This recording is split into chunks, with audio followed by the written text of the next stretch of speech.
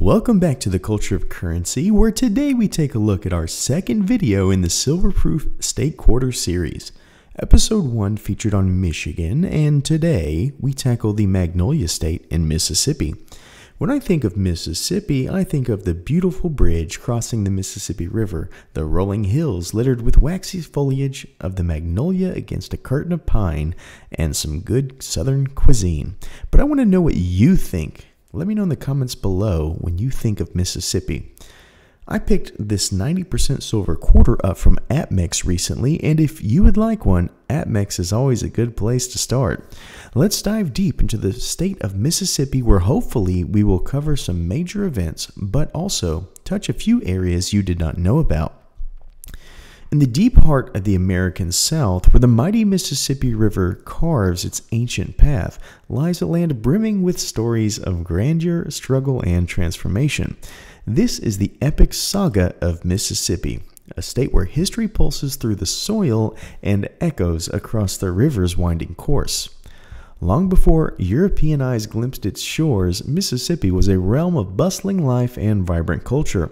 The Choctaw, Chickasaw, and Natchez people, with their intricate societies and rich traditions, thrived in harmony with the land. Towering mounds built by the Mississippian culture stood as silent sentinels, witnessing centuries of lore and legend. But eventually, Europeans came to them in the early 16th century, brought by the clang of iron and the murmur of strange tongues as Hernando de Soto's expedition trudged through the dense forests and sprawling rivers of Mississippi. Yet it was the French, led by the audacious Pierre Lemont d'Iberville, who staked the first claim, founding Biloxi in 1699. Their presence set the stage for a land of dreams and ambitions. As the 18th century unfurled, the British flag flew over Mississippi following the Treaty of Paris in 1763. But the British era was short-lived, and in a twist of fate, Spanish rule took hold. The Spanish were soon succeeded by the Americans, and the Mississippi Territory was born in 1798, igniting hopes and dreams of an ever-expanding nation. The dawn of the 19th century brought a cotton boom that would shape Mississippi's destiny. The lush fields of cotton transformed the state into a cornerstone of American agriculture, bolstering the early U.S. economy. Yet this prosperity came at a heavy price, for as we know, it was built upon the backs of enslaved African Americans, whose labor fueled the economic engine of the South.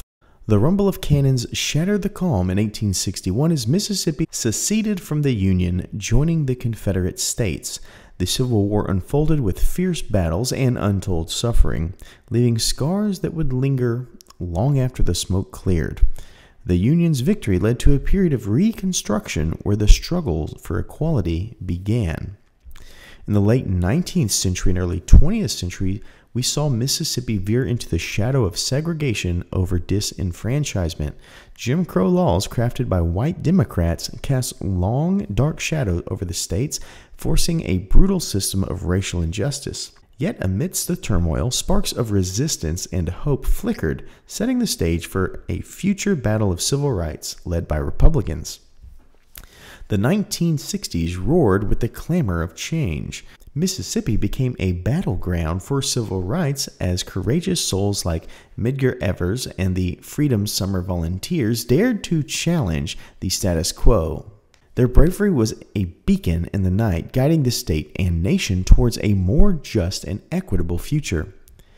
In the decades that followed, Mississippi embarked on a journey of reinvention and renewal. The scars of its past were met with determination to forge a new path. Economic growth, cultural renaissance, and social progress marked the dawn of a new era. Today, Mississippi stands as a testament to resilience, a state where the echoes of its storied past meld with the promises of tomorrow.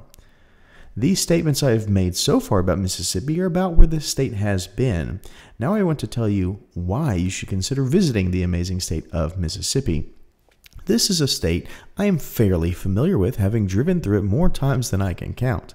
It is a place where history and culture converge to offer an unforgettable experience. Imagine walking in the footsteps of legends along the Mississippi River, the lifeblood of this storied state.